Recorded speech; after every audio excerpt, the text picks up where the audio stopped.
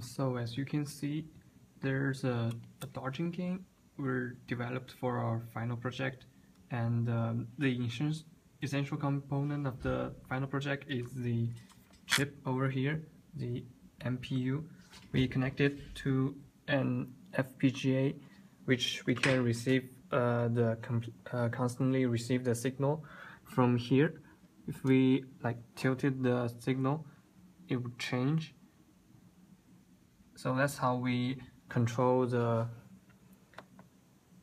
Pikachu. Basically, is a sprite to move. And so as we're tilting the FPGA, the sprite became to move.